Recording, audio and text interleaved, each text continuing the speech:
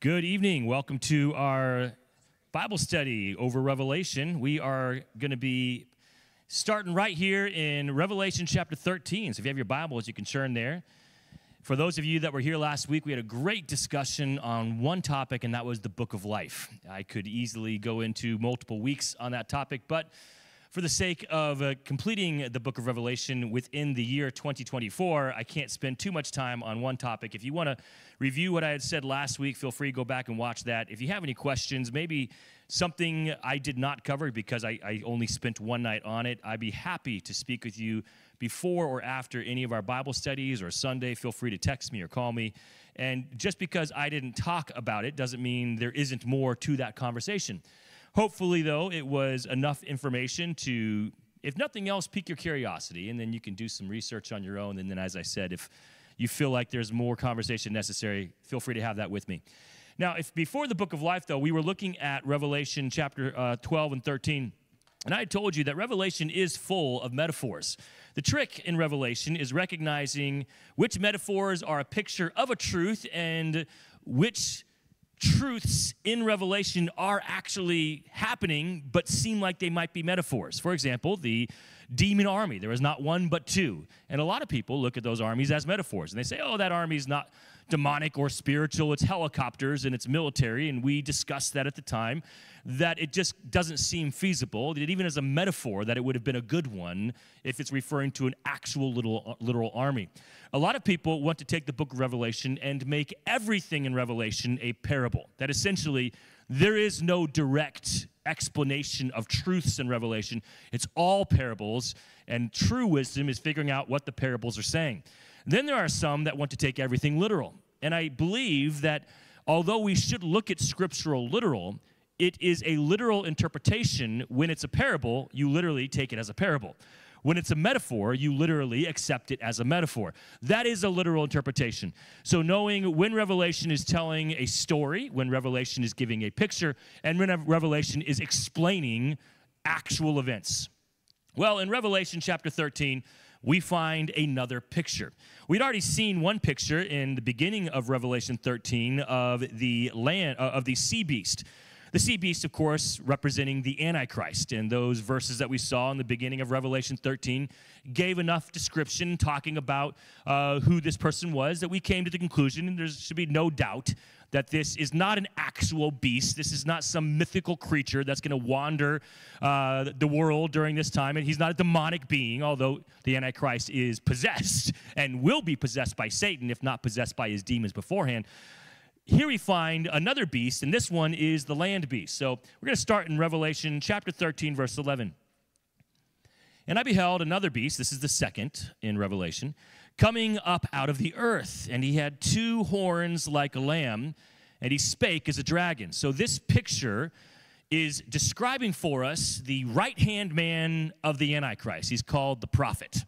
I like to refer to him as the false prophet, as I think most theologians do. They don't want to give him the title, the honorific of prophet, so false prophet is attached. And it's interesting, some of these things, it's hard to know what God is trying to tell us when he describes the false prophet in this way. I think some we could come to a conclusion on, but it's only an assumption, because what these things mean to us in 2024 may or may not have meant the same thing to the Jews back in the first century.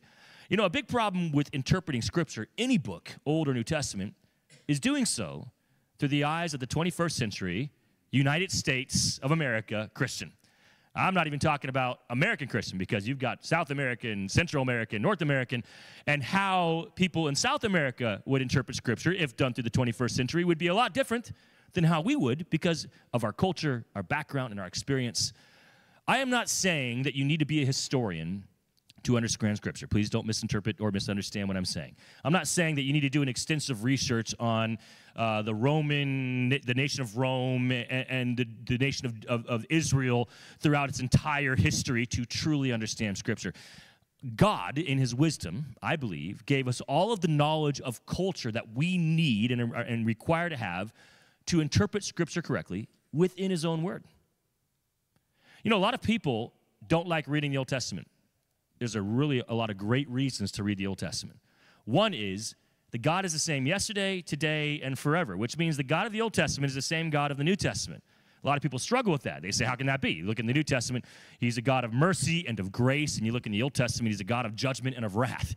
I'm not sure what testaments you're reading, because I would not say Revelation is without judgment and wrath, nor would I say in the Gospels is God without judgment and wrath. Literally, Jesus is dying on the cross because of God's judgment and wrath. The Gospels culminate in an act that is required because of God's judgment and wrath. Read the book of Acts. What do you find? You find Christians dropping dead because they lied about what they did with their own tithing money. You find other people dying martyrs for Christ. I know that's not God's judgment there, but it is the fact that we live in a sinful, cursed world that Christians are dying for no other reason than spreading the gospel. You find throughout the Gospels, Christians being told God chastises those he loves. You find Christians being told that many of among you are sick and even asleep or dead because of how you partake of the Lord's Supper. Look, there is most definitely mercy and grace in the New Testament, but it's not only all that. God never is going to detach his judgment from his character, because to do so would make God lose his justice. Who he is a just God. So to say that God is only loving and God is only merciful is to not only misrepresent God, I would say it would be to blaspheme God. And by the way, when you end up down that road, you end up in a church where there is no sin, and do whatever you'd like, and God will wink at that sin, and please don't misunderstand this. God does love all people. That is never without doubt or question. But to say God only loves and God does not judge sin, you end up with Christians who do not reflect God in his entirety. That can, at best, confuse the world, at worst, turn the world away, because the world looks at the Bible and says, wait a second, it seems to me that you don't even understand your own God. Why would I listen to what you have to say when you claim to follow this God, and I look in just a few verses, and what you're saying doesn't match what I see in the Bible? So either the Bible's not true, or you're not telling me the truth. That's at worst. Someone who's unsaved, who doesn't read the Bible, might be attracted to your version of God that has no judgment or justice, but they're just confused now. I said at best they're confused. So let's look at the Old Testament. Is God only judgment? Is God only justice in the Old Testament? Of course not. How many hundreds of years did God patiently give the nation of Israel before he finally brought them into exile under the Assyrians first, and then hundreds of more years before the Babylonians brought them into exile? Hundreds of years of patience. How many decades of patience did God give the nation of Israel between each judge? I mean, we're talking some 50-plus years where they're living in sin, and God says, I'm going to give you time, I'm going to give you time. Finally, they fall under the, you might say, servitude of another nation. Then God, in his mercy, brings them out and gives them another chance. How many judges did he go through? How many decades between each one? There is mercy in the Old Testament. So reading the Old Testament gives you a bigger picture of God, because more information is always better than less information, especially when attached to God. So why would you literally ignore, and I'm not even going to say half the Bible, because the Old Testament makes up 2/3 of the Bible. Why would you ignore up to 2/3 of the Bible when you can know 2/3 more about God? Well, I don't like what I see about God in the Old Testament. Well, too bad, yes. Look, if you don't like what you see in the Old Testament, it might be you don't understand what you see in the Old Testament. Why? Because, again, you're interpreting the Old Testament through the 21st century culture in which you live. And the 21st century culture in which you live, we don't go and raid other villages or get raided by other villages, because we live in the United States, and Texas isn't raiding Connecticut.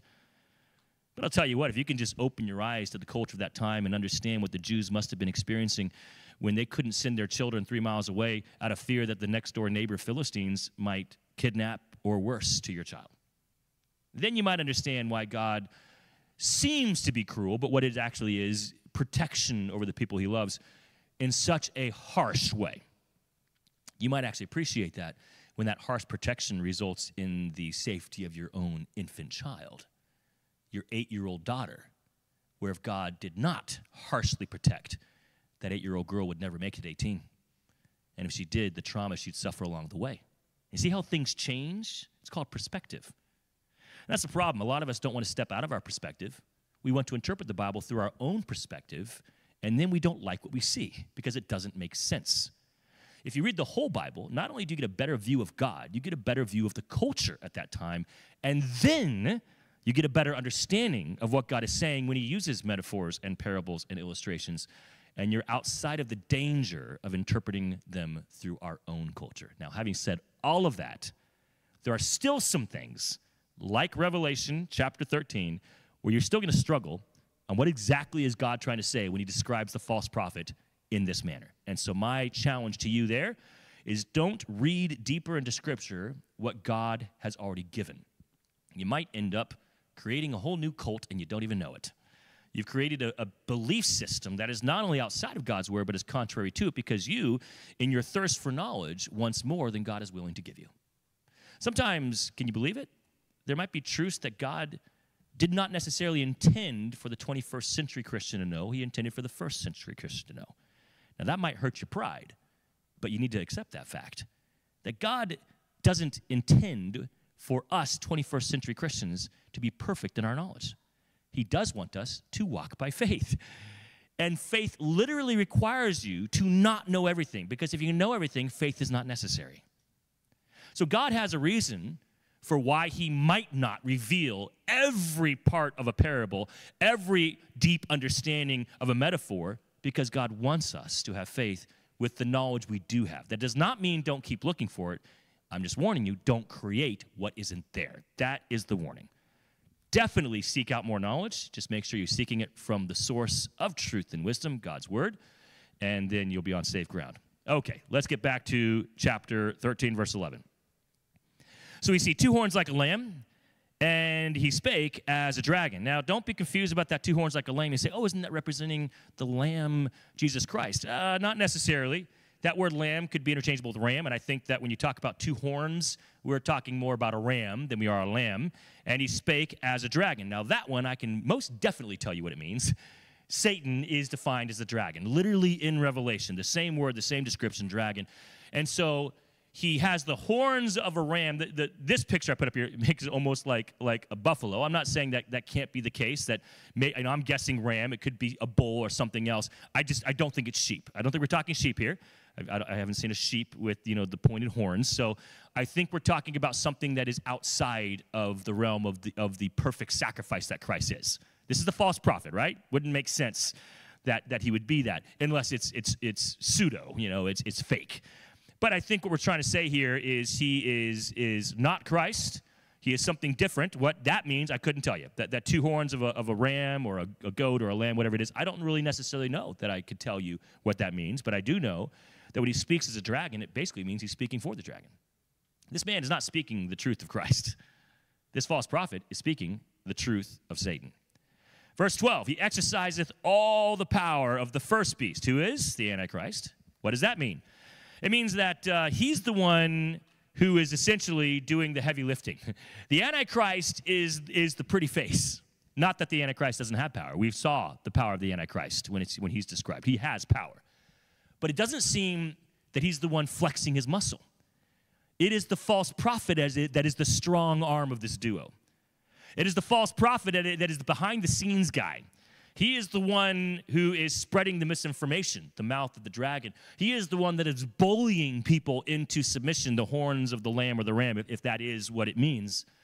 The Antichrist is the pretty smile, the pretty face that everyone wants to love, and the false prophet is the one standing behind with the club, right? Because it's hard to be both. It's hard to be the enforcer and the pretty face.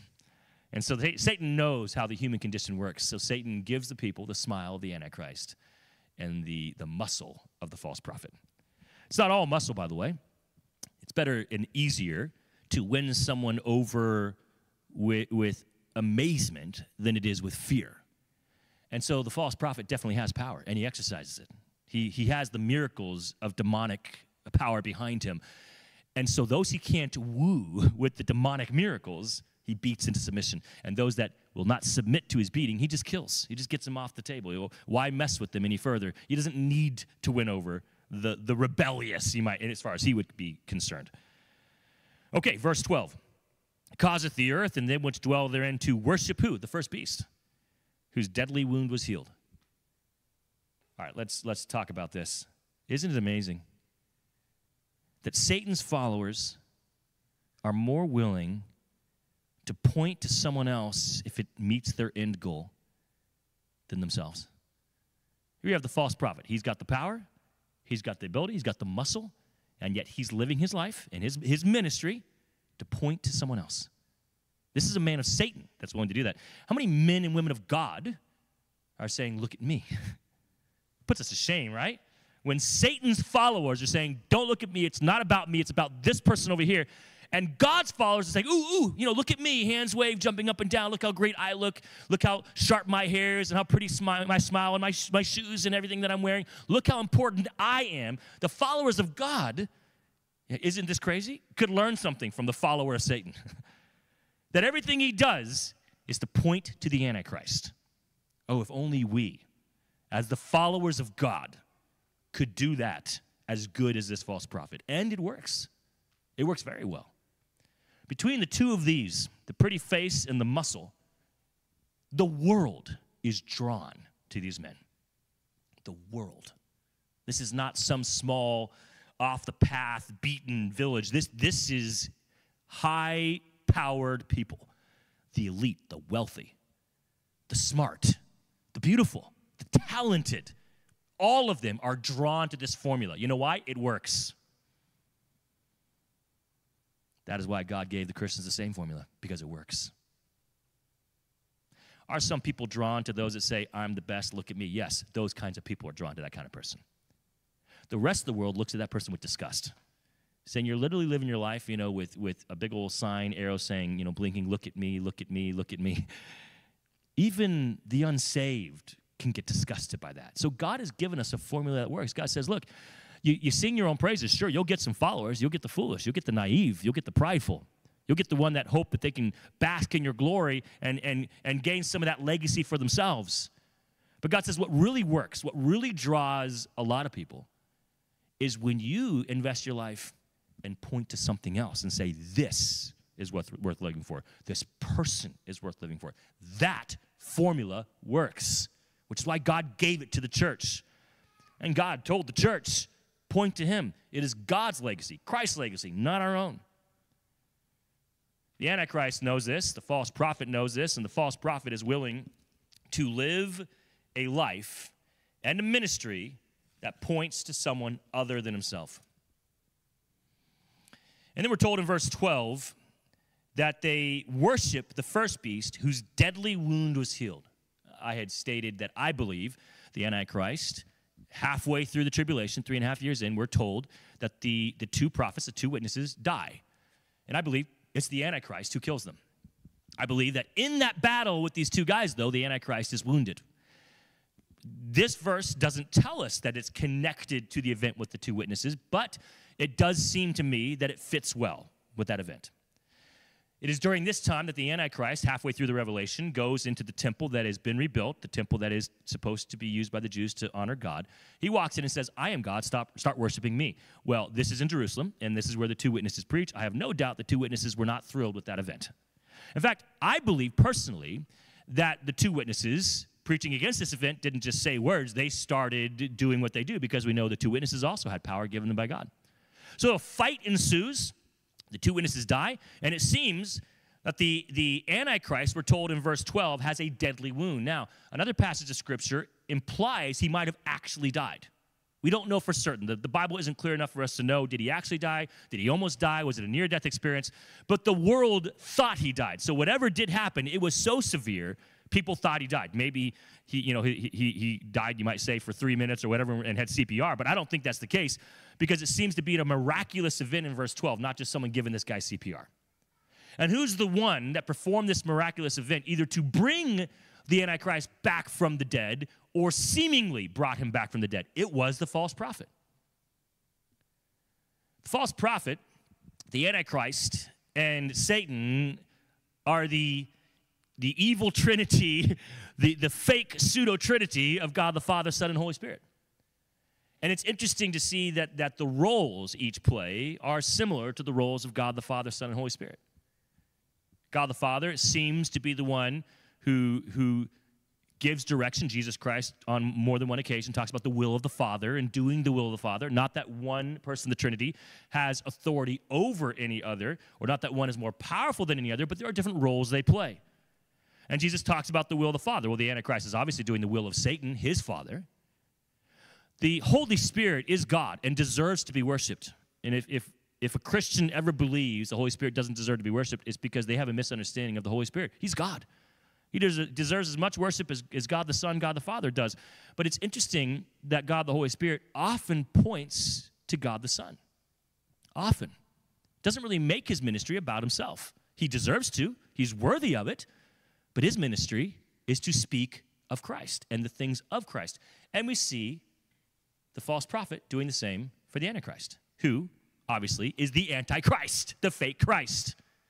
Just as Christ died and rose again, the Antichrist is now trying to play that same game, either claiming to have died or did die, if this actually is the case, in a way to mimic Christ. All right, so the false prophet, who I would say is a pseudo-Holy Spirit, seems to heal him from his deadly wound.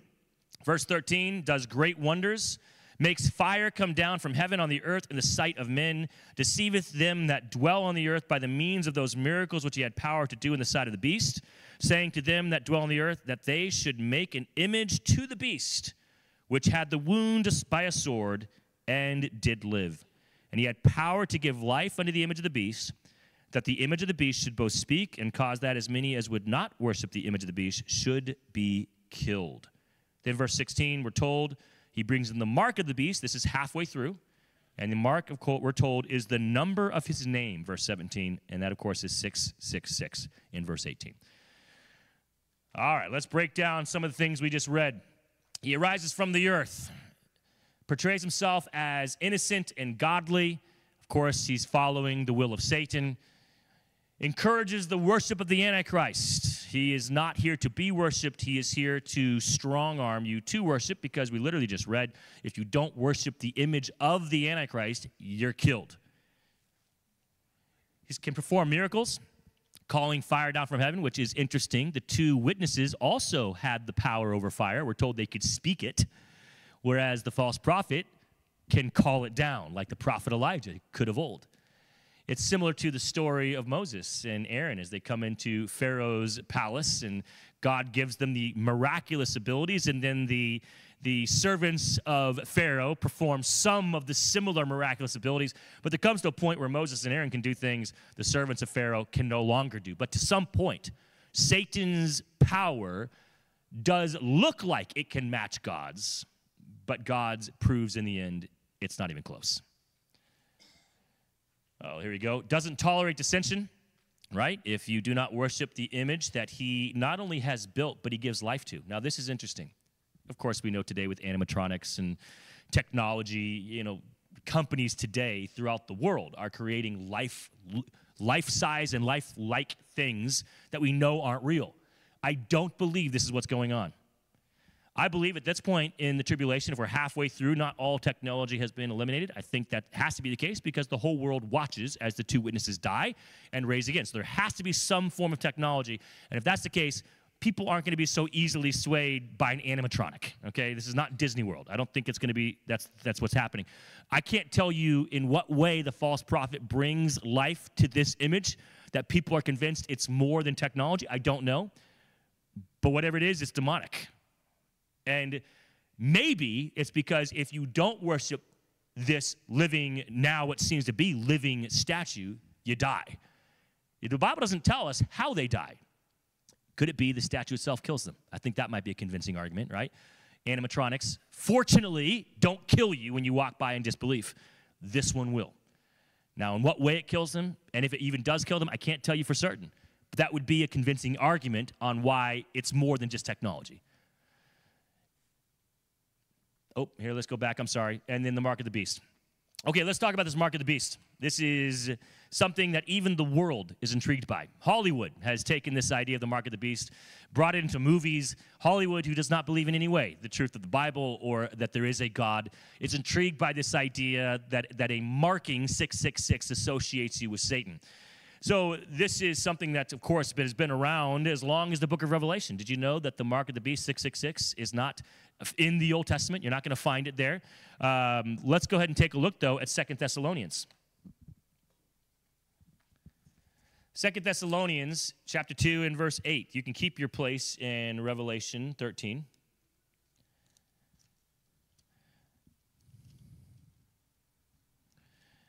So there's two things I want to talk about regarding the mark of the beast. Both of them are pretty debated discussions within Christianity. And the first one is going to be this idea of when can someone get saved? In 2 Thessalonians chapter 2 and verse 8, we read, "And then shall the wicked that be revealed, who the Lord shall consume with the spirit of his mouth, and shall destroy with the brightness of his coming, even him whose coming is after the working of Satan, with all power and signs and lying wonders, and with all deceivableness of unrighteousness in them that perish, because they receive not the love of the truth, that they might be saved." Verse 11, "And for this cause shall God send them strong delusion, that they should believe a lie, that they all might be damned who believe not the truth, but had pleasure in unrighteousness." There's a lot of people who believe that verse is referring to any Christian, any person who heard the truth of the gospel before the rapture. And whether you believe the rapture is before the tribulation, in the middle of the tribulation, doesn't matter where you believe the rapture is, there is a strong belief system that if you heard the truth before the rapture and did not get saved, after the rapture, you cannot get saved. This idea right here that God is going to give you a strong delusion and essentially keep you from accepting the truth. Now, we do know that 2 Thessalonians chapter 2, if you look at the context of the verses around it, we do know that 2 Thessalonians 2 is taking place at the end times. It does not say at what point in the end times, but at some point in the end times, some people will no longer be allowed to be saved, which is a unique event only to this time, and you don't see anywhere else ever in Scripture that happening. You say, well, Pastor Russ, you were just talking about Pharaoh. Didn't God also harden Pharaoh's heart? Isn't that similar to what's happening here? No, the hardening of Pharaoh's heart had nothing to do with the man's salvation. It had to do with the man's judgment when it came to letting the people of Israel go. God did not harden Pharaoh's heart so that he went to hell. God hardened Pharaoh's heart so he'd make a bad judgment call so God could use Pharaoh and the nation of Egypt as a testimony of how powerful God is versus, at that time, the most powerful nation in the world. There was nothing that kept Pharaoh from being saved according to the story of Exodus, if you read it. Now, having said that, also, God hardened Pharaoh's heart, but you'll find that before God does so, Pharaoh hardened his own heart. The Bible throughout the book of Exodus says, and Pharaoh hardened his heart. More than one time it tells us, and Pharaoh hardened his heart. Then we read at some point, and God hardened Pharaoh's heart. So essentially, God just encouraged Pharaoh and allowed Pharaoh to solidify the direction he already chose for himself. Now, there is some similarity between that and this, but the one hardening of a heart is a judgment call, not a salvation thing. This in 2 Thessalonians is without a doubt a salvation thing. And there's nowhere else in Scripture where God does this to anyone ever. Where he says, I'm going to make a decision to keep you from being saved. So, some believe that this decision is applied to anyone who heard the truth before the rapture. After the rapture, God says, you had the chance, you blew it, you can't get saved at any point during the tribulation. Well, if that's the case, then where did all the witnesses come from? 144,000 plus witnesses. Where did all the martyrs come from? We're going to read later in Revelation where heaven is opened and a bunch of people are singing, and it specifically talks about them dying during the tribulation. Well, then how are they in heaven if they've been martyred? Well, they never heard the truth before. So all these people were people who didn't hear the gospel, got saved during the tribulation, and then they died. Okay, possible. But 144,000 are Jews, and you're telling me these Jews never heard about Christ, never heard about the Messiah? That's hard to believe. Not saying it's an impossibility, very improbable. Either way, I will point out again, verse 11 doesn't tell us when that strong delusion takes place. It just tells us it will take place at some point in the end times. And now, I would like you to turn back to Revelation. Let's skip chapter 13 and go to chapter 14. And verse 9. Wouldn't it be amazing if God sent angels to preach to us instead of men, fallible men and women? Wouldn't it be great if every Sunday morning we showed up and an angel led us in worship and then began to speak the words of God? I would love that. That'd be so awesome. I wonder, would people respond better? You would think, right? Wouldn't that be a good assumption, that people would respond better to an angel that was there and then gone? I would think so. Yet during the tribulation period, there are going to be so many crazy events that cannot be explained by science, and yet people are still going to say, we hate God, including angels preaching. So in Revelation 14, you find not one, not two, but three angels preaching, one after the other. They circumnavigate the globe, preaching from the air to ensure that everyone, all of humanity, can hear the message. They don't just arrive at one church, and hopefully you're at that church at that time to hear the message. They go to the masses, which is what Christ did. They preach. They have a different message, each of them. For sake of time tonight, we're just going to look at the message in verse 9. The third angel followed them, saying with a loud voice, if any man worship the beast in his image and receive his mark in his forehead or in his hand, the same shall drink of the wine of the wrath of God, which is poured out without mixture into the cup of his indignation. And he shall be tormented with fire and brimstone in the presence of the holy angels and the presence of the Lamb, and the smoke of their torment ascendeth up forever and ever. We're obviously talking about hell here. This third angel, the third of the majestic preachers, states to the entire world, if you take the mark of the beast, you're not getting saved. It's not going to happen. It's a done deal. You'll live out whatever life you have left, but in the end, eternity in hell is the only place you'll go. The second time that God pretty much says, you do this, it's over. Both times during the end times, neither one alluding to the other text, but both of them saying the same thing. I have absolutely no doubt in my mind that 2 Thessalonians chapter 2 and Revelation 14 are talking about the same time and the same event for the same reason to the same people. I do not for a moment believe that someone who hears the gospel cannot get saved after the rapture. I do believe with all my heart and all my knowledge that once you take the mark of the beast, it's over. That God will send a strong delusion. No matter what you see or hear, you will not believe or have faith in God as your Savior. We are going to have, at the end of tonight, a chance for a discussion, and I'm happy to hear you out if you have some thoughts on that. But hold on then to them for now, and let's go ahead and continue. God has his own followers during this time. God has his own chosen. And in Revelation chapter 14, we read in verse 1, and I looked, and lo, a lamb stood on the Mount Sion, and with him 144,000, having his father's name written in their foreheads. What does that mean, that name? You look at the picture, it's not a name, is it? What did I choose up here? I didn't draw this. I chose a picture as a number, 7. Well, Pastor Russ, it says name. There's a name there. Is Yahweh written? Is Elohim written? I don't know that I got it right when I put a number up there, but I will tell you this. Look back again at verse 17 of chapter 13. What was written on the forehead of Satan's followers? The number of his name. In Revelation chapter 13, a number is the name of Satan. So is it possible that there's not an actual name with letters, Hebrew or otherwise, on the followers, the 144,000? Is it possible they also have a number of God's name? Now, when it talks about the name on the foreheads of the followers of Christ, it does not say the number of God's name. It just says name. Whereas with the 666, it is referred to as the number of his name. It comes down to, I don't really care what it is. I won't be one of the 145,000. It does not affect me. But I chose this picture to show you the possibility that it's not an actual name. We'll all find out at the same time in heaven. But it could be a number. And if it is a number, I personally thought, 7 might be it. And it could be 3, right? There's other numbers that seem to have significance to God. Let's not churn MHBC into a whole nother religion over this topic. It is just something that I think is intriguing, and we'll kind of leave it at that. It is nothing that I would create a belief system out of, but it is a thought that tickles the mind, causes you to consider a little deeper than you might have in other ways. All right, let's keep going. Verse 2. I heard the voice from heaven as the voice of many waters and as the voice of a great thunder, and I heard the voice of harpers harping with harps. Oh, you ever wonder why Hollywood thinks every Christian has a harp in heaven? Well, that's one reason right there. There seems to be harps in heaven.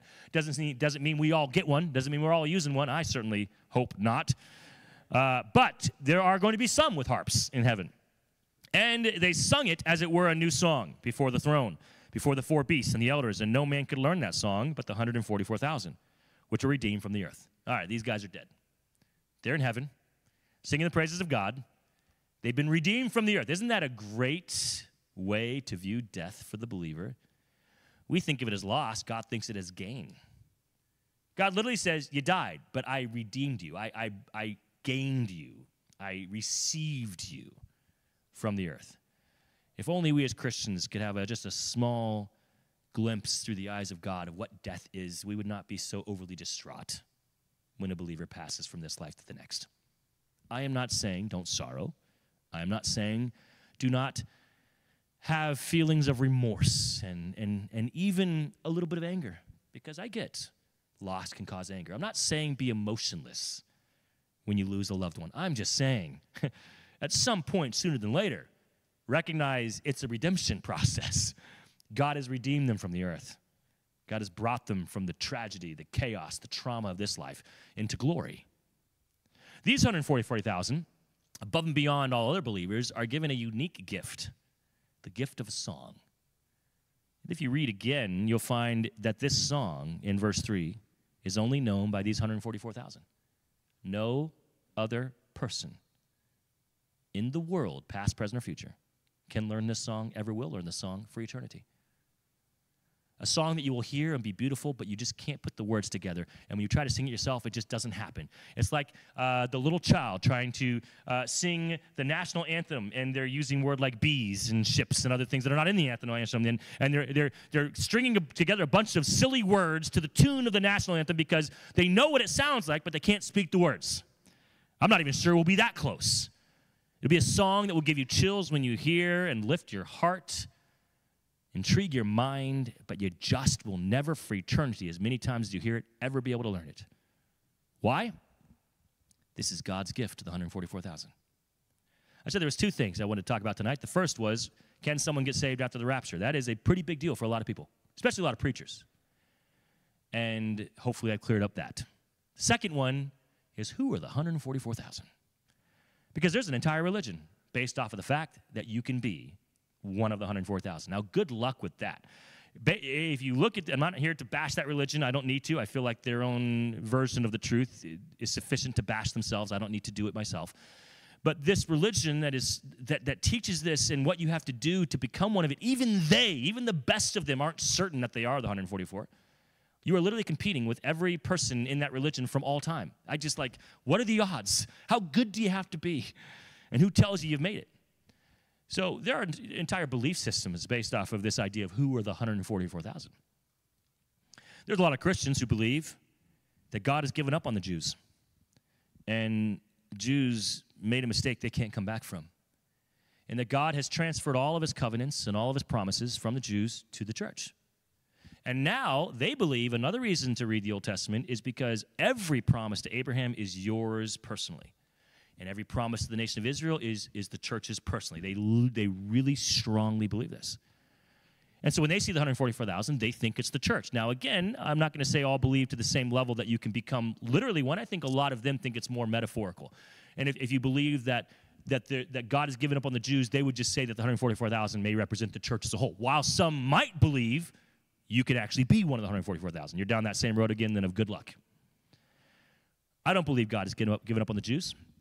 The Jews have not done anything God was not aware they would do, and God did not make a promise that he intended to break.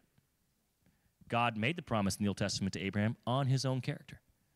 I'd be greatly disturbed by a God making a promise on his own character who's willing to break it because of the deficiencies of the one he made the promise to, especially if this God knew the deficiencies of the one he made the promise to. Fortunately for me and you, that's not the kind of God we serve. So I do not believe in what's called covenant theology, which is this idea that all the promises to the Jews are now the churches. I don't believe that. I believe we can look at the covenants God made with Israel and learn something about our God. I believe some of the covenants God made with Israel, you might say, splash onto the church. With those who bless Abraham are blessed, that kind of thing, right? I believe there's some indirect blessing through the covenants God had with Israel when we, as a church, treat Israel the way that God intends. But I do not believe that everything God promised Abraham and his descendants are ours. I believe God has given us our own covenant, our own promises, like the promise of the rapture, which was not given to the nation of Israel. It was given to the church. So we have our own promises and our own covenants and our own relationship with God. We don't need to steal theirs. So when I see the 144,000, I take it as it is given. And how is it given? Well, I believe it's given that this 144,000 is the various tribes of Israel. Now, I had a handout distributed here. You can pull that out now. It's not up on the screen, so I apologize for those watching online. You're going to have to go ahead and just listen to me for the remaining 5 to 10 minutes. I'm going to back up, and there we go. We're going to go this way. There you go. That's the end of the image. I'm not going to show you any more images. Now we can just focus on what we're going to talk about, and that is the tribes of Israel. Now, we are told in another passage of Scripture in Revelation where the 144,000 are mentioned, and they are given each tribe. And you see here, let's just go through them. In Genesis chapter 29, verse 32, we are given the first tribe, the oldest son, Reuben. His name means, surely the Lord hath looked upon my affliction. He was the son of Leah, the oldest of the two sisters that married Israel, or Jacob. In the next verse, we find Leah has another son, Simeon.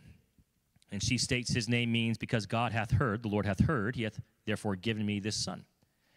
Leah has a third son, Levi.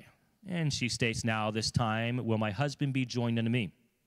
Now, Israel is referred to as the bride of Christ, but I believe literally that Leah is stating, Jacob will now love me more than he loves my sister Rachel, because I've given him 3 sons and she's given him none. It was a competition between these two sisters, unfortunately. What a mess. In verse 35 of Genesis 29, Leah has a 4th son, and she says, now will I praise the Lord. Well, that's unfortunate. You only praise the Lord when God gives you what you want. Kind of shows you the heart of Leah. I wouldn't say a godly woman. I'm not going to say that she's a reprobate, but that's unfortunate that Leah says, God's given me, now I'll praise the Lord. That's not how it ought to be. Now, you see Dan is omitted in Revelation. That's going to be the next son, Dan. And Revelation 7 is where the list, we're going to turn there when we're done. We're going to read through these and we'll go to Revelation 7. All right, so then we're mentioned Dan. Now, this is not Leah's son. Leah stops having children, and in a desire to win the favor of Jacob, she now gives her servant Bilhah to Jacob, and Bilhah starts having children for Jacob. So Bilhah has her first son, Dan, and Leah names him. Isn't that crazy? Bilhah goes to the effort and the process, and then essentially her child becomes Leah's child. That's just, wow. Okay, Dan is his name. God hath judged me and heard my voice, is what Leah says. Bilhah has a second child, Naphtali. With great wrestlings I have prevailed. Wrestling against who? Rachel, Jacob, God, right? I fought my way to this point. I have now given my husband 6 children, 4 through me and 2 through my servant. I've wrestled my way, hopefully, to victory, to the favor of my husband. And then we're told in verse 30, oh, I'm sorry, I said Leah. These are Rachel's servants. My bad. Rachel is jealous of Leah having all these children. So Rachel gives her servant Bilhah, and now Rachel has 2. And then in chapter 30, verse 11, Leah gives her servant, follows suit. Leah stops having children, so now she gives Zilpah. This is Leah's servant, Zilpah.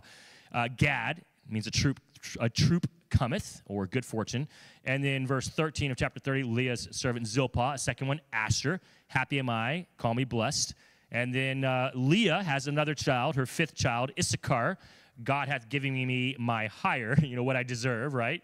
I deserve this from God because of all I've gone through. God owed me. And then Leah has another child, Zebulun. Now will my husband dwell with me. And then Rachel finally has her own children outside of her servant Bilhah. Joseph, the Lord shall add, and Benjamin, the son of the right hand. Okay, there's 2 more mentioned down there, Manasseh and Ephraim. These are the children of Joseph. The reason I'm mentioning them is because they do get integrated into the tribe of Israel as 2 of the 12 tribes. Did you know that when you read through the various books of the Old Testament, there is not 12 tribes? There's 13 tribes. You say, well, Pastor Russ, I'm reading 14 here, so you're wrong, there's 14. Well, when Jacob was blessing his children, he blesses the 11 of them. Then he comes to Joseph, and Joseph gets a double portion of blessing. His two children, Ephraim and Manasseh, actually Manasseh was the eldest, so Manasseh and Ephraim, are blessed on equal plane or level to the 11 children of Jacob or Israel. There are 13 blessings given to 13 children. 11 of them are Jacob's, and 2 of them are Jacob's grandson. And Joseph isn't blessed in the sense of his brothers. His blessing is that his children are blessed in his place. You can go there if you'd like. In Numbers 132, we actually find that Joseph's name, it seems to be interchangeable with the tribe of Ephraim. And on your own time, you can look there and you'll see, and the tribe of Joseph, or Ephraim, essentially. So it seems that Ephraim and the tribe of Joseph are one and the same. Because there are multiple occasions in the Old Testament where actually it's mentioned the tribe of Joseph. And neither Ephraim or Manasseh are mentioned. And then in Numbers 132, Ephraim and Joseph are both mentioned. And so depending on the context and what's going on, the Jews would have understood that the tribe of Joseph was 2 tribes. And if Manasseh is mentioned and Joseph is mentioned, okay, well, that's Manasseh and Ephraim. So let's now go to Revelation chapter 7. There are 13 tribes of Israel. Well, Pastor Russ, why were there only 12 portions of land given if there are 13 tribes? Because Levi didn't get a portion of land. Why not? Because Levi was the preaching tribe. They were the priestly tribe. God did not want Levi, isn't this interesting, to own large portions of land. Levi owned cities where the priests could dwell. Levi owned some properties within the nations, but not a nation themselves. It seems that God didn't want the tribe of Levi getting rich off of their preaching. God didn't want the tribe of Levi to be known as those who will preach for profit. Or you might say priest for profit, right? Now, God did not design the church the same way as the tribes of Israel. There's nothing wrong with the pastor getting paid, owning a house, owning property. But it does kind of give you a glimpse into the heart of God. I don't think God ever intended for preachers to get rich. I don't think God ever intended for the preachers to have houses 4 times the size as the parishioners. I'm not against a pastor and his family living comfortably. In fact, in the Old Testament, the priests lived comfortably. God made sure of that. They had homes. They had nice homes. They had food. They ate pretty well. They were eating steak regularly, okay? So it wasn't like they're living off of lentils and locusts, okay? So the priests were well taken care of. They had homes. They had a job. They had nice clothing. It seems fairly nice clothing from what they were wearing. Pretty good stuff. So it's not that God wants priests to live in a ditch, but he doesn't want them to amass large amounts of wealth. That's what I think is the heart of God. Now, where's that line crossed, right? What's large amounts of wealth? Because what's large amounts of wealth to this person versus that person will not be the same definition. God never tells us what that number is, but I think the heart of God is at some point you cross over a line. Might be just best not to get close to that line if you are representing the preaching of the Word of God. That's some thoughts there. All right. Revelation chapter 7. We are given the tribes. Verse 4. There were sealed 144,000. Here we go. Verse 5. Judah, Reuben, Gad, Asher, Nephilim, Manasseh, Simeon, Levi. Wow, why is Levi sealed here if Levi wasn't given one of the portions of land? Because these sealed tribes aren't for land. They are for what? Preaching. Wouldn't it make sense if you're going to choose a tribe to preach, you choose the tribe of Levi? Right, totally makes sense. So don't say, well, why is Levi here when Levi's not one of the 12 land tribes? Because God's not giving land here. God is calling tribes to preach for him. So, of course, Levi is going to be one of those. What is odd is not that Levi's chosen. You can read the rest there. Just take my word for it if you don't want to read it. All of the tribes are mentioned except for one. In fact, you could say 2. Because we find, let's keep going. I'm going to skip down here. Okay, verse 8. Of the tribe of who? Joseph. All right, so 2 are not mentioned. Ephraim and Dan. But I've already told you, Numbers 132 gives a strong implication that Ephraim and Joseph are interchangeable. As well as in other passages, Joseph is interchangeable with both Manasseh and Ephraim. So I wouldn't be overly concerned about that. I think Ephraim is included under the name of Joseph. What is intriguing is that Dan is not. There's no way around that. You can't replace any other name with Dan. If you do, you lose another tribe, and nowhere else in Scripture is Dan replaced with another name, like Ephraim is replaced with Joseph. Dan's not here. Why? Theologians don't have an answer. I don't have an answer. God's word does not tell us why. But I can tell you what is the common answer from at least most theologians that I read from and have studied under and agree with, and that is, in the book of Judges, you find the nation of Israel constantly turning their backs on God. The whole nations, all the tribes, in and out of relationship with God. There was one nation that really seemed to take it a lot further than most, and that is the tribe of Dan. We don't have time, but there's a story of the tribe of Dan saying, we don't like the land God gave us. They send out some scouts to look for better land. They find a place where people live, peaceful people, not warlike people. They're not necessarily killing their fellow Jewish brothers, but they find a place they like that belongs to another nation that God didn't necessarily give them. They steal it. They kill people.